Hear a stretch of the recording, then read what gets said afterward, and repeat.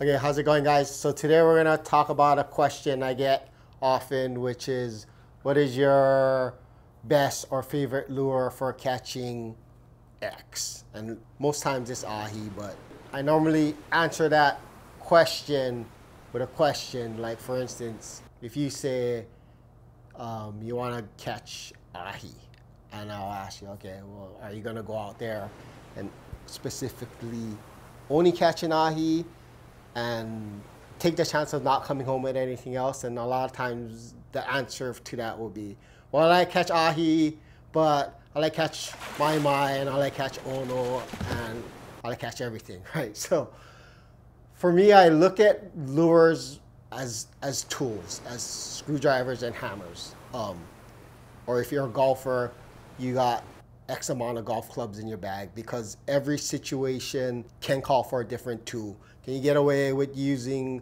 a hammer in the case of a screwdriver? In some cases, yes, and in some cases, no. I'm just gonna go over some of the main shapes that we do, and try and help you guys understand when or why I would choose to use X design, or why X color would be the one to pick out. So most times I'm gonna say, grab a bullet, because a bullet is easy to run. It doesn't necessarily matter where you have it, as far as front of the wave, back of the wave, or whatnot. It's not gonna tangle all your stuff. It's pretty much put it in the water and get it in the general spot and let the lure do the work for you.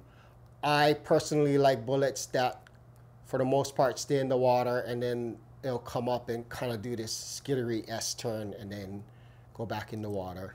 If you're talking specifically tunas, then basically all your old school Japanese feathers are bullet shapes. If you think of a cedar plug, that's another old type of lure, and that's a bullet shape as well. So a bullet, and then an invert. That really blunt head of an invert will make this lure run a lot straighter than a bullet, where a bullet will do this side to side thing. An invert will just simply go straight up and down. So this will give you a little more pop and smoke, but it'll run more straight than a bullet, and a lot of times you'll get down and stay down longer than a bullet will. So this would be a shape, again, that I would use pretty much in any situation alongside my bullet. So a lot of times there'll be a bullet on one corner and an invert on the other corner, and then same thing, maybe like vice versa, an invert on this rigger and a bullet on this rigger. These two lures will keep you out of trouble, especially if you're starting out, and they'll catch you pretty much everything you need. And then a cut face lure, which obviously will splash and churn and zig and zag a lot more than the other two types of lures. And there's a couple of ways that I tend to look at a cut face lure. Is if the water starts to get nicer and you want a little more action out there, I'll throw a cut face or two out there. The other thing is, a cut face lure might not get bit as much as your other lures at times, but what it will do is, as the boat's driving by, the fish most likely are looking at your boat, and then the action of the cut face lure will draw the attention of the fish to the rest of your lure. So maybe he sees the cut face lure first, and then once he moves into your spread, now he'll break off and bite a different lure. But the lure that the fish actually bites, a lot of times, is not the lure that it sees as first. So you could think of it as a teaser, but with hooks in it. So there's definitely times when cut face lures are preferred. Again, when the water's a lot calmer, a lot of malolo around, or if you see it's a lot of surface action bite, then you probably want to go with a little more action in your spread.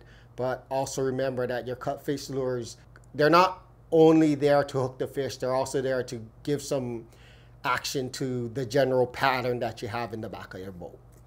So to wrap it up, just make sure you have the right tool, the right lure for the right job. Some days you're gonna want something a little smaller. Some days you're gonna want something a little bigger, a little heavier. Some days you're gonna want something with more action or less action. And also, some days you'll want the same style of lure in multiples of the same color or different colors. So just make sure your toolbox is well stocked and so that you have the right tool for the right day.